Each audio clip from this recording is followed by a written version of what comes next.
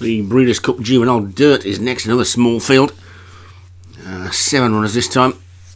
These 2-year-olds going over 1.5 miles a furlong on the dirt. Animal Kingdom, Dan Hughes, Blitzer, Joshua Sutherland looking for a 3-timer, Serunos, Padraig Hogan, Cork Typhoon, Paul Rhodes, El Paso Attack, Vinnie Gerard, Victory Bond, Martin Liederman, View the Alley, Darren Thompson, just 7. There's definitely an argument for amalgamating some of these Breeders' Cup races, I think. It needs to be looked at in the closed season. All installed and ready to go. And away they go. The grey closest to us, View the Alley. The leader early on there is Serunos.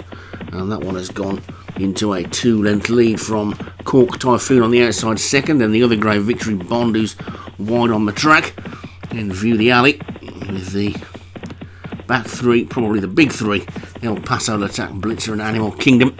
But it's Cork Typhoon who's got the lead now by about 2 lengths as Serunos just held back into 4th as the 2 greys go past him. But it's Cork Typhoon for Paul Rhodes, clear by 3 lengths. To Victory Bond and View the Alley.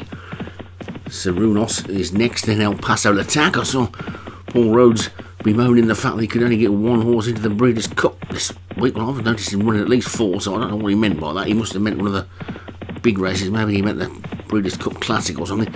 But anyway, it's Cork Typhoon in front from Serunos in second, Victory Bond third, then El Paso Attack is 4th, View the Alley is after that one, then comes Blitzer and Animal Kingdom is the back marker at the moment. They've only got 3.5 furlongs to go and Cork Typhoon is 4 lengths clear of Serunos in second, Victory Bond is in third, El Paso Attack on the outside of that one 4th, then comes Blitzer going up the inside. That one's now starting to make a forward move as they come down towards the final 2 furlongs and it's time to say go, I think. And Cork Typhoon has gone for home, Serunos has gone in pursuit, so too Blitzer, El Paso Attack, Victory Bond winning a big race on the inside, Animal Kingdom and View the Alley haven't picked up yet as they come down towards the final furlong, and now Blitzer blitzes into the lead.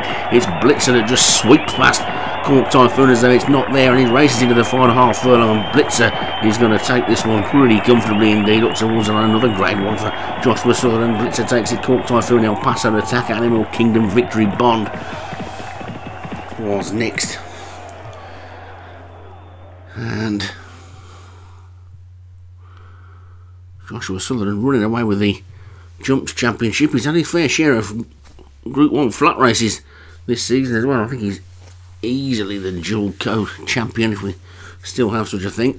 Blitzer's the winner though for Joshua Sutherland, Cork Typhoon, Paul Rhodes second, El Paso Attack for Vinnie Gerard was third, Animal Kingdom, Dan Hughes 4th, and Serunos for Padraig Hogan was 5th.